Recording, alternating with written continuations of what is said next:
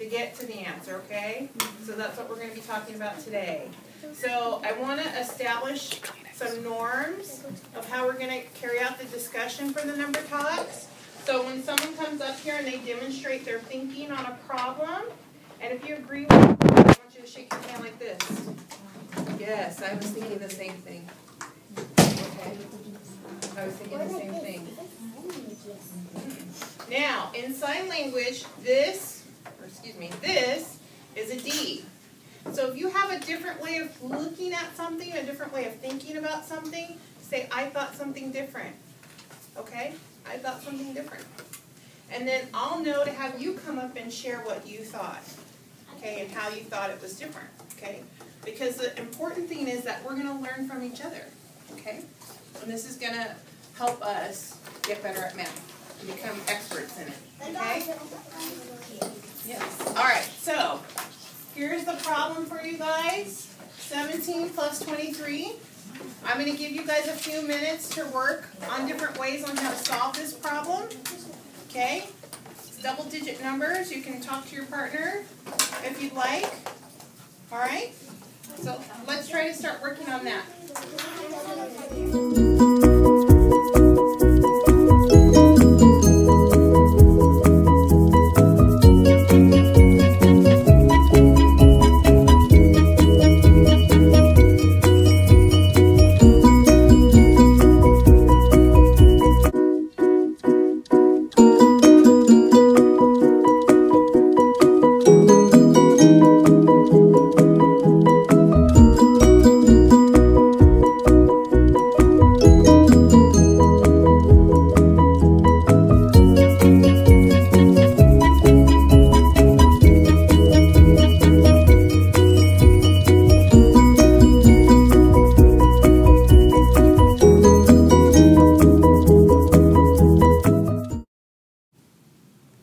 Here what you're looking at are the kids have an opportunity to go back and work on the problem individually or with another person.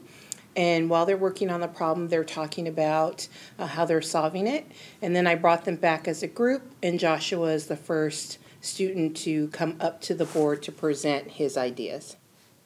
The problem was 17 plus 23. And I broke it apart, and I got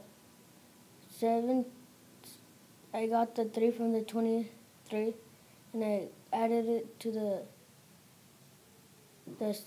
17 and made it a 20 so it could be easier to add. And I broke apart the 20 to 2 10s.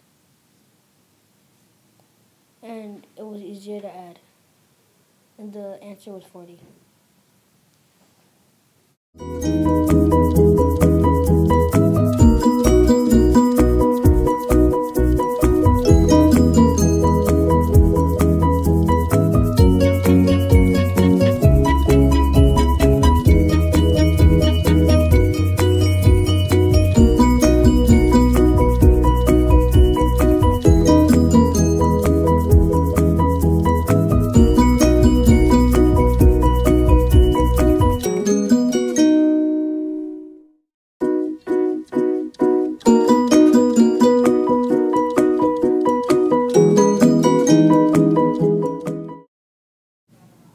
As you can see, this is a very powerful tool, the Number Talks that we're using.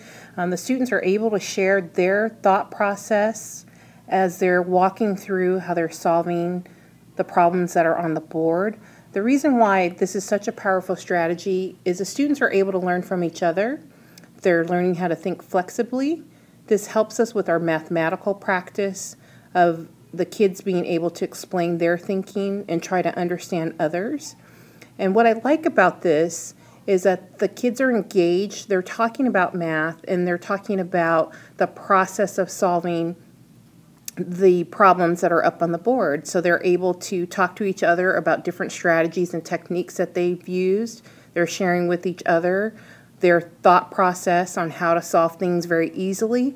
And they're helping each other really understand and delve deeper into math. And so that's much more powerful than me, the instructor, getting up there and teaching them. They're learning from each other. So this is a very powerful tool for our students. And as you can see, some of them are really interested in sharing their ideas with each other.